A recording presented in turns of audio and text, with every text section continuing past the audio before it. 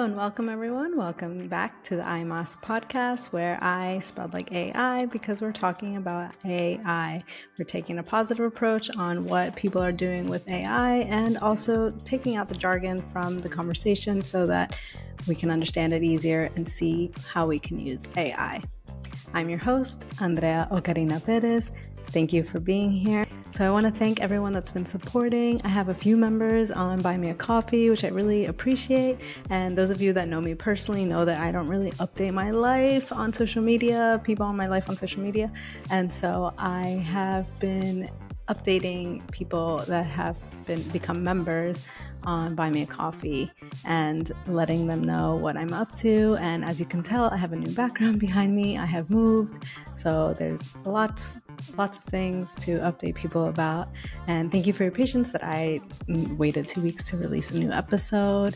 And also, yes, thank you for everyone that has shared and liked and subscribed. And I've gotten voice notes from people being really excited and telling me like what they thought about episode 1. And I really, really appreciate that because it gives me the drive to keep going and to keep doing this. And it makes me honestly really excited. And I have several people lined up to do an episode, so there's a lot more coming and I'm really excited. So again, thank you for being here. Thank you for supporting.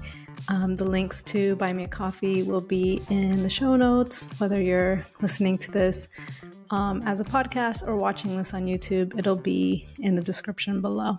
So I'm doing things a little differently in this episode and probably the episodes from now on. I'm going to be adding asides in places where I want to explain a technical thing because, again, I want this to be really accessible for everyone. So you're going to hear me jump in or see me jump in if you're watching this on YouTube and explain what exactly that term was or that sentence, if it's maybe unclear or if it's really technical or just technical in general, because, again, this is for everybody, not just technical people. Now to introduce you to our guest today. This is someone that I worked with digitally, online, remotely back in 2018, so a long time ago now, and we've kept in touch since. And I noticed in the beginning of the year that they started to play around with AI and they had their own hashtag, which we'll talk about later, where they have been learning how to use AI and how to implement it and what's going on with it. And so they had on their LinkedIn, they had AI enthusiast. I was like, this is perfect. I know this person and I really love their story. And so I want to interview them. And I reached out and they said, definitely, which was so great. So they have been a content strategist for several years now. And they actually started a new role, which we'll talk about in the episode. But everyone, please welcome AI director, Jules Costa.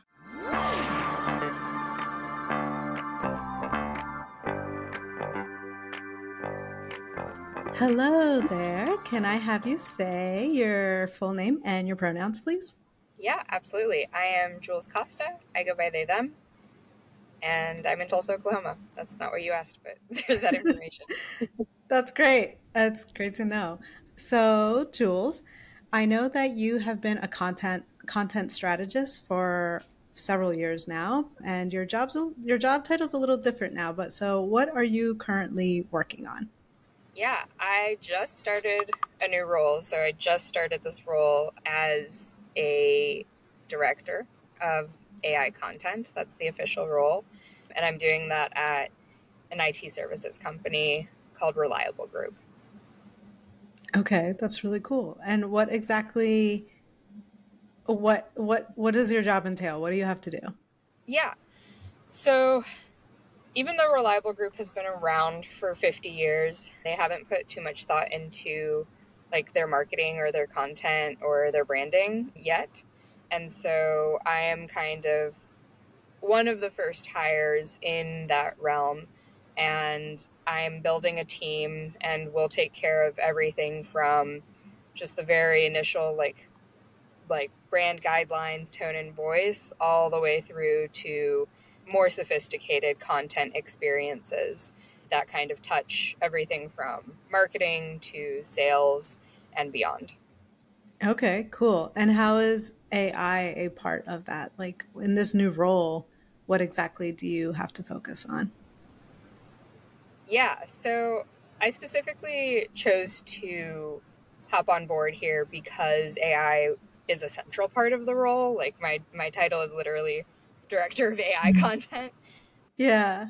And so AI touches everything we do. And, I'm still in my first month, but Oh, wow. the idea is that we're creating processes that use AI as a partner. So the same way that you would maybe join a company and you would have a copywriter and a designer, or a content strategist and copywriter is the one that comes to mind the most, but you would have two people working on content together.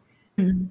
The idea is that we're going to have a smaller human team, and we're going to enable our human team with AI partners. So Okay. every step of the way, we're either trying to automate through AI or basically enhance human talent using AI. So that can be anything from, for example, using a GPT plugin to read a report, right? Or read an Excel sheet and create a report out of it.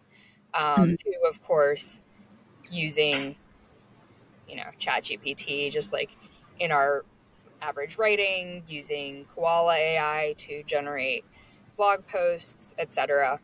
Now, in this episode, Jules mentions several different tools that they use throughout their work and how they're using it. And so, what I did with episode one, and what I will continue to do is I will link those tools in the Discord community. So, if you want to see what tools that they're talking about, and just get a quick link straight to them, you can join the Discord community, and I will post them right after I post the episode, so that you can have access to those very easily. I hope that helps. We're really trying to find the gaps in our process to see where can we make this smoother, better, or faster using AI. That's amazing. So you said you have a smaller team, and it sounds like you create a lot of content and you provide a lot of services. So how big is your team? Yeah, so right now there's only 3 of us. That'll go up to 4 by the end of the year. So it's a fairly small team that Mhm. consists of a researcher, a growth marketer, a content creator, and then me. And the idea is that even though we are a small team, that we'll be able to, function in a very agile way using AI as a partner.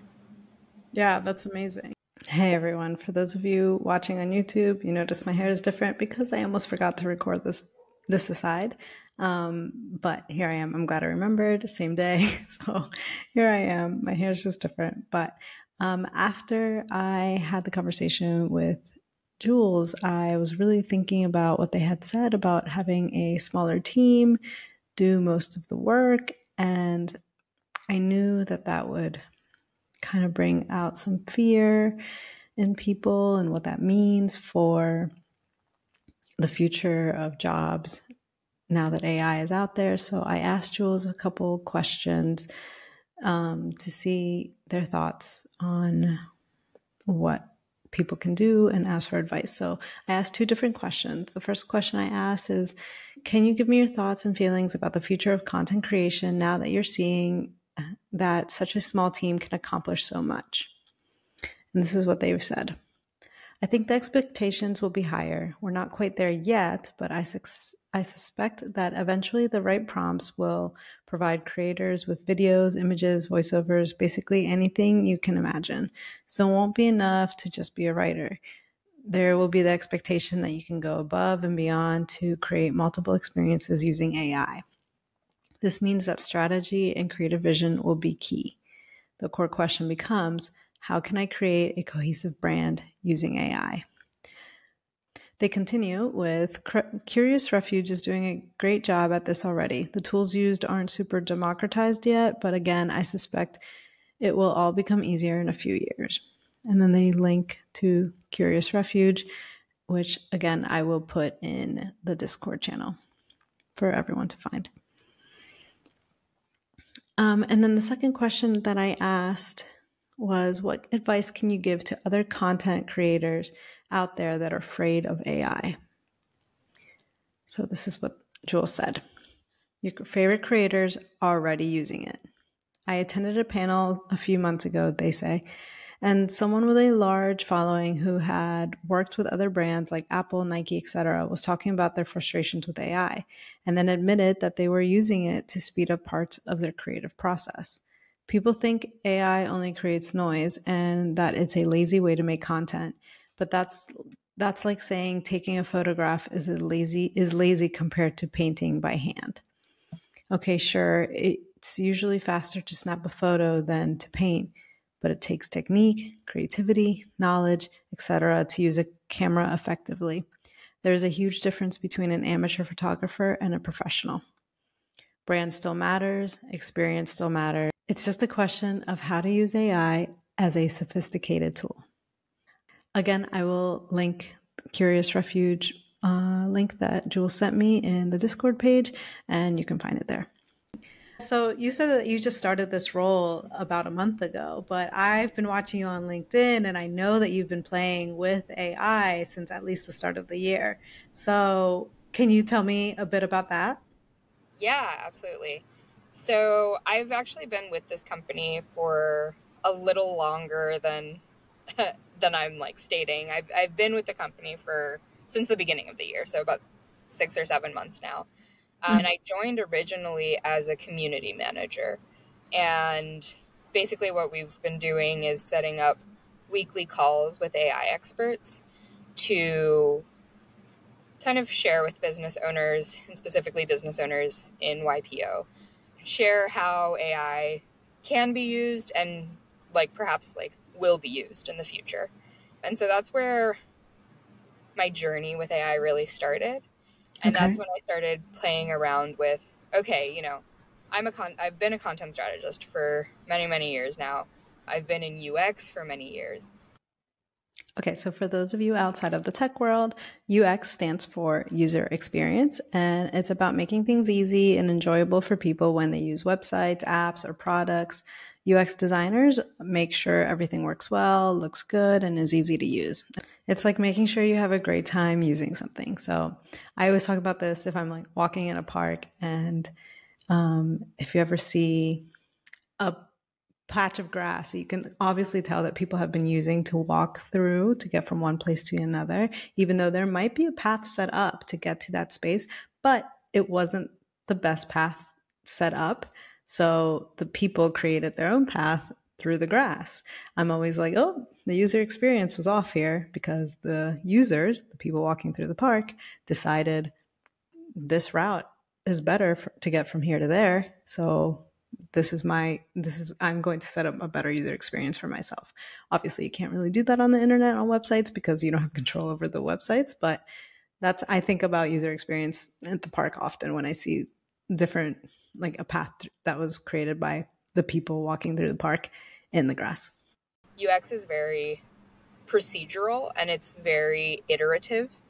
And so I started to kind of question, how can I use these tools to kind of help my iteration and help my processes move along.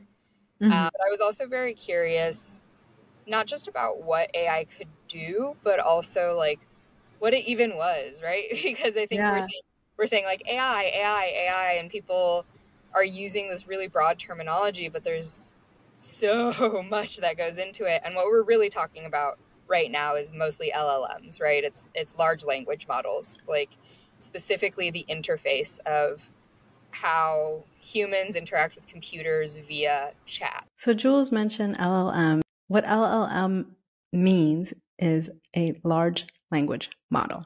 Okay. So what I did is I went over to ChatGPT and I said, explain to me what a large language model is. And it gave me a few paragraphs to explain it, and I'm going to read it for us now. Imagine you have a super smart friend who knows a lot about everything: animals, plants, math, stories, and even jokes. A large language model is like having that super smart friend, but it's not a real person.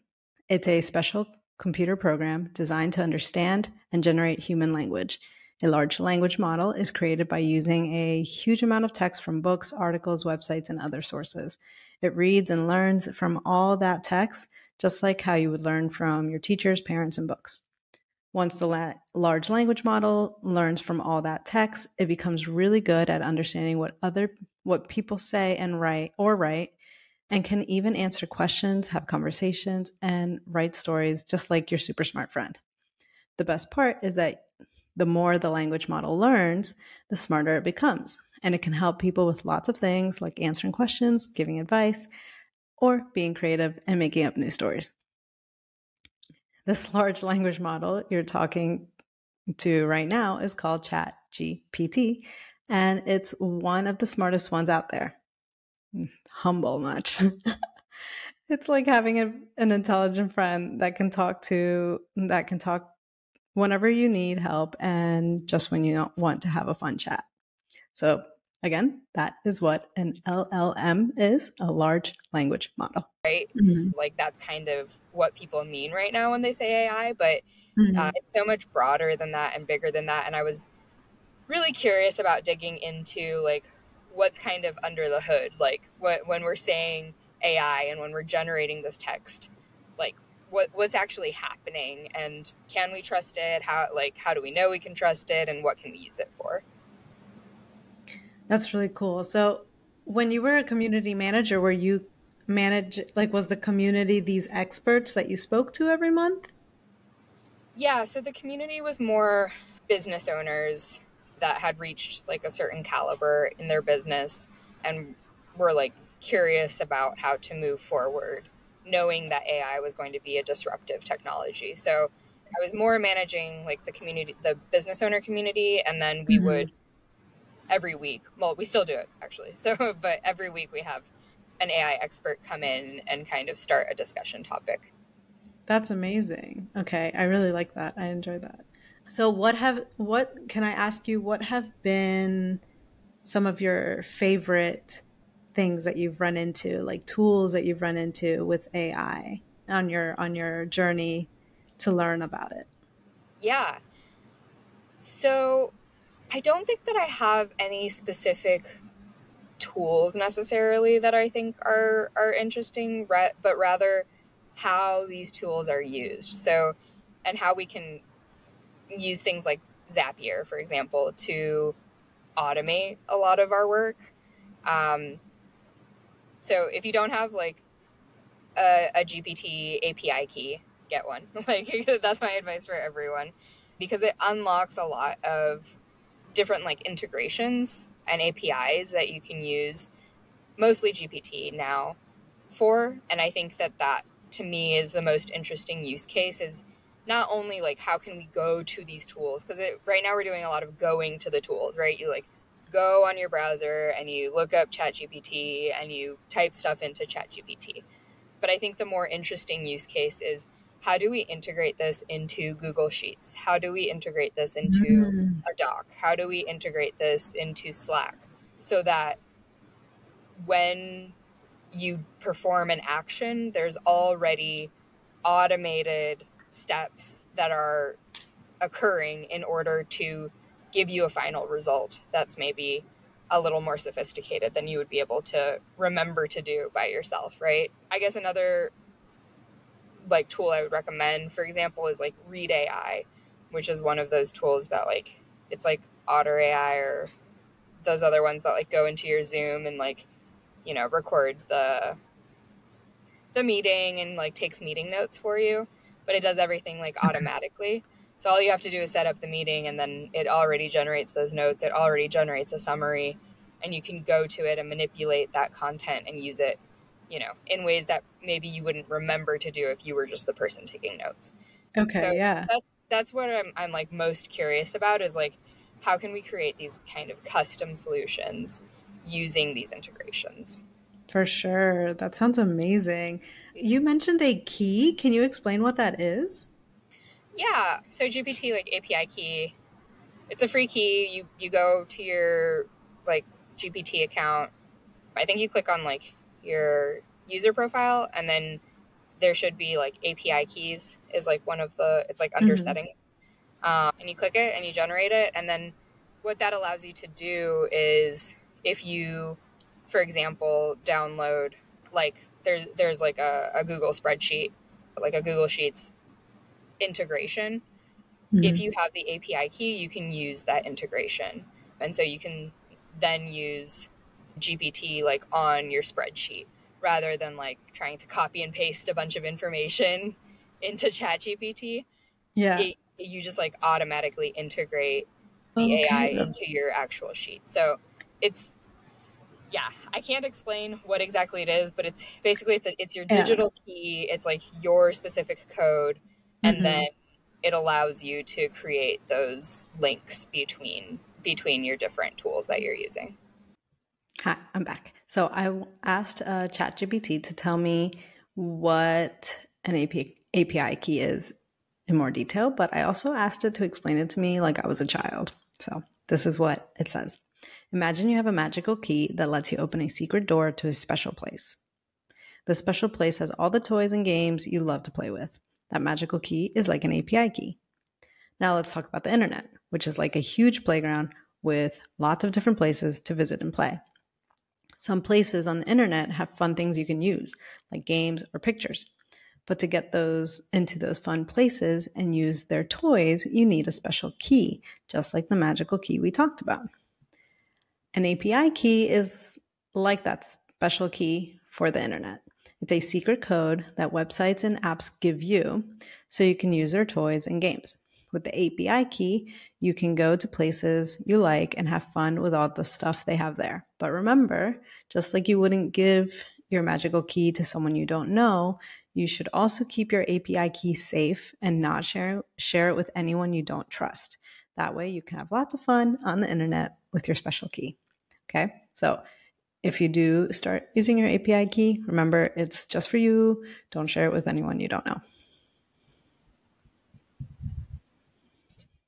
Right. Okay, that's amazing. So I didn't know that was a thing. I didn't know that existed. So I'm really excited. I mean, that's why I created this, is to like learn from the people that are using it and then hopefully integrate it into my own life.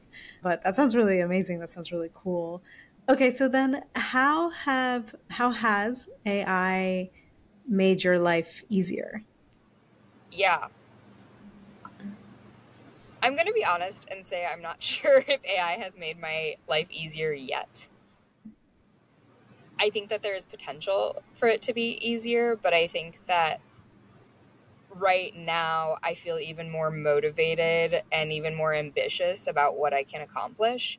So I don't know. I'm going to give like random numbers, right? Like this isn't real numbers, but just for the sake of example, if on an average week I thought that I could produce 3 really solid articles, right? Like 3 really like do really in-depth like research and interviewing and then produce like 3 really nice blog articles, right?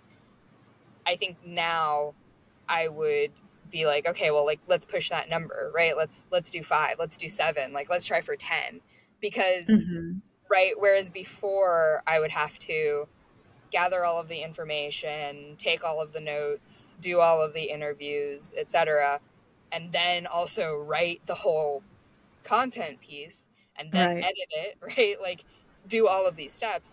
Now it's like you and I can have this conversation, read AI or any of these like meeting AI, I don't even know, tools, right? Yeah. Could come in, record it, already have everything that we said written, and then I could go to Claude or I could go to ChatGPT or I could go to whatever my favorite tool is. I could input those notes in there, say, you know, take the 3 most interesting things, take the 3 most interesting things, put it into Koala AI, produce an SEO optimized article immediately, right? And so something that used to take maybe 10 plus hours of work, all of a sudden it's like, okay, I do this conversation, put it into some AI, and then like maybe I read it and edit it and like add context and things like that. But you're saving half your time, maybe more, you know, like maybe even you could get it down to 3 hours if you're good about your process. So I don't think that it's made my life easier in that, you know, I think it would be a lot easier if I was expecting myself to go at the same pace. But I think that just because of, by virtue of my personality, I think that right now I'm kind of in that in-between space where I know enough about what I do to do it well, and I know what I want AI to do, but I need to learn more about AI so that I can automate it enough to get it to a point where it's not only producing the same quality of work, but also is more efficient in terms of time. Yeah, that's amazing. I mean, I feel like we're similar in the sense that like we always are always looking for a project or learning and doing more and more. So I feel that. I get that. It's so much fun. And I do think that the dream, right? Like the dream is like sit back, relax, let AI do the work for us. But I think that it's also just fun to like put the puzzle pieces together and figure out like, okay, like what are the capabilities, what are the limitations, and how do we fit everything together to create even stronger content systems. Right. And it's still such in like early stages too. So it's like there's constantly new tools being like let out. Exactly. And then if you're already like once you learn one, then you're like, wait, another one just came out. Let me look at that one. And then, so yeah, I'm sure right now you're very busy. That's why I'm kind of excited to just focus on the podcast and let people tell me like which ones are the best ones. Yeah. I'm like, oh, you're using what? How can I use it? Oh, okay. Thanks. All right. That's amazing. So for the last two questions, I start with a little negative. What are your concerns about the future of AI? And then I will go over to your hopes. So let's start out with what are your concerns with around AI and the future of AI? Yeah. I have many concerns. I think that from a content perspective, right? Like it's just the world that I'm in. So I think we're going to have to be very careful about what information we trust. And I think that this is already true. I'm sure that anybody who writes content or researches in any capacity has seen what happens where like one blog article that ranks well on Google says something, right? It says it like quotes a statistic. It's like 27% of people can fly. And and then another blog writer sees that, doesn't double check that resource, and then is like 27% of people can fly. And then all of a sudden that's like on social media and everybody's quoting this. Yeah. And then you look into it and you're like, wait, like where did this research come from? Is it reliable? Like where, like literally where did this idea come from at all? I think we're going to have to be super, super like even more careful because, you know, you have AI generated image now and you have AI generated video, and those things are going to get a lot better. And so in terms of like what information can we trust and how do we measure that, I think that's going to get a little fuzzy for a long time. And I'm very glad that I have like a journalist background and I love my journo community because I think that being very curious about like what is the truth and being very curious about like validating your own information is going to be core to the future of content. Right. So I think that that's probably my main concern. I think another concern that I have is definitely just emotionally, how are we connecting to other people? Like I think from a professional standpoint, I'm 100% in, like I love AI, like let's go, like let's automate, let's do as much as we can. From a personal standpoint, I'm a little worried. Like I watch how other people engage with AI, and you know, therapy's expensive in the US.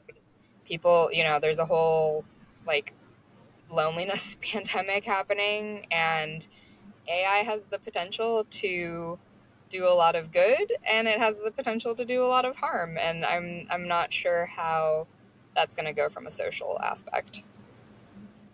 Can you expand a bit on the use of AI as therapy? Yeah. So I'm by no means like I don't have any kind of background in psychology.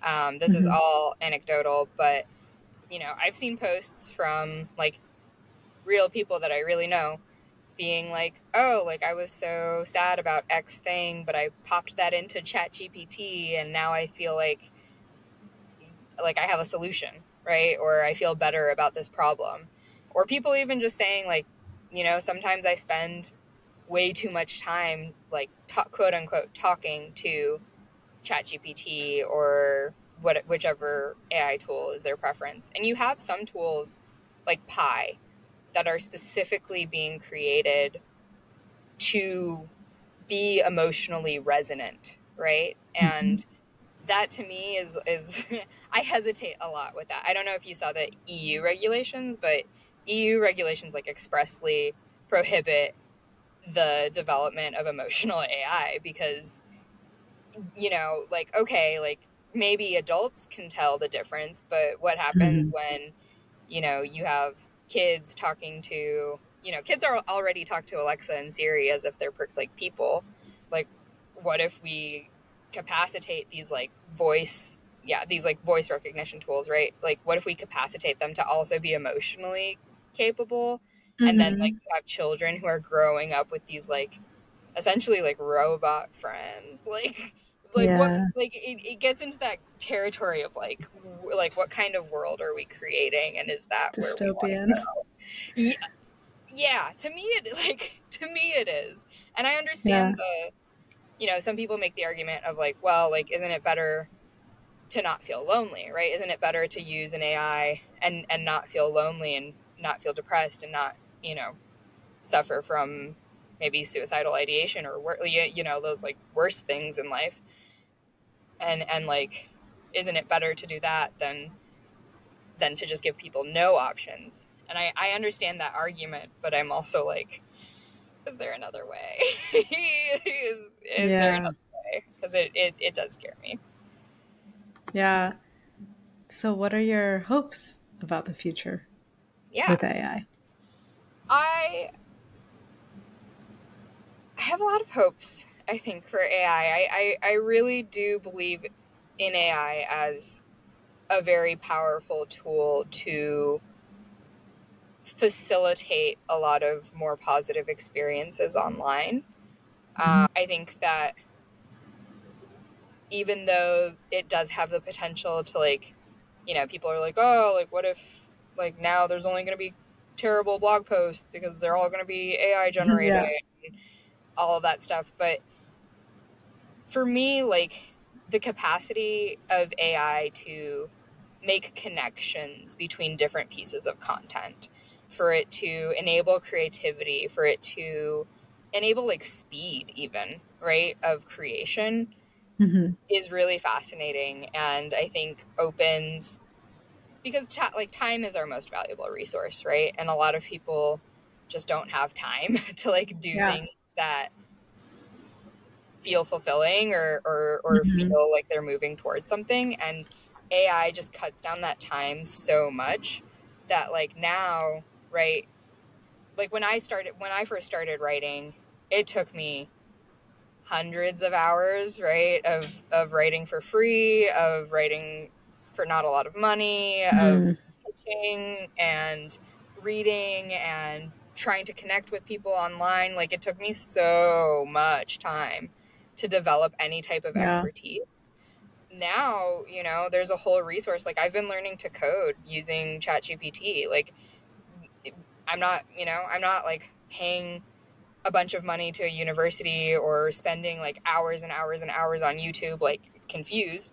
I'm going to Yeah. ChatGPT and I'm going like, hey, explain this thing that I don't understand and teach me how to do this.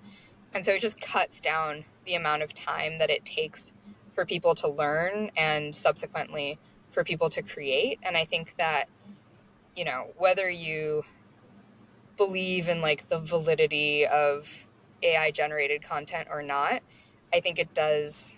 It makes people's lives more fulfilling because they can create things that they want to see and they want to do without spending a bunch of hours on it. And I think that that's, for me, like, that's the most exciting part, right? Is, I have a movie in my brain and I want to get it out into the world. People who wouldn't have had the resources or the time to do that before, now we're going to start seeing their content and their life's work like come to life because of these tools. And that's my optimistic take on AI. No, and I love it. And I think that's what motivated me to start this podcast as well, is because I was like, wait, people can be using this to like do fun things, or even just like make their work life easier. And if you work for yourself, you can cut your hours in half and then live your life, and then like do what makes you human and makes you happy. And so that's what motivated me. I was like, people have to know. So yeah, I'm so glad that that's what you mentioned. I talked about it a bit in the first episode, but I want people to see it as a tool to better their life, because it like either teaches them to do things that they never thought they would be able to do because it's too expensive, like education's expensive, or to just like make what they're already doing go faster, so that they can spend less hours working and then go out and, I don't know, take a dance class or join a ultimate hang frisbee out with team. their family. Like literally do anything other than sit at the computer. Right, exactly. I think one of the AI experts that I really enjoy and that I follow, he's a professor at Wharton. His name's Ethan Mollick. And he really stresses, like, we have agency when it comes to AI. Like, it doesn't need to be something that takes over your job or this big, scary new technology. Like, we can decide what we use it for and why we use it. And so to your point, right, like, people can use it to give themselves more time. People can use it to do more creative projects. You know, people can use it to excel in their careers. It doesn't really matter what we use it for. It just matters that we use it with intention. That's the biggest thing I would say. Right. I love that. All right, Jules. So how can people reach out to you if they'd like to, or if they want to follow along on your journey?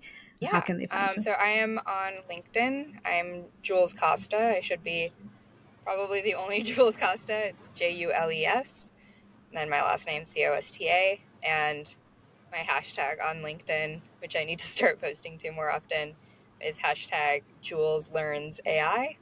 And I kind of post my whole journey right from the beginning when I was just first learning about it. And now I'm going to start posting more tangible applications of what I'm doing in my day-to-day work. Mm-hmm. I love that. I'm excited to see it. Thank you so much for coming and speaking to us and telling us your journey. Thank you. I appreciate it. Thank you for listening to another episode of AI Más. Like I said before, it really means a lot to me. I really appreciate the support, and whether it's just listening and sharing or liking or leaving a review or a post in the YouTube channel, or also becoming a member in my Buy Me a Coffee. I read everything that you write to me. I try to respond to everything, so I really appreciate it. I'm actually going to read something that somebody wrote for me in Buy Me a Coffee, which I thought was so nice. Steph said, "Cheers to a fantastic new endeavor. Excited to see how the conversation unfolds and highlight sides of AI that seem more accessible and life-enhancing rather than all-out fear-inducing. You do you." Yes, thank you, Steph. That's exactly what my goal is. I want to make this more accessible.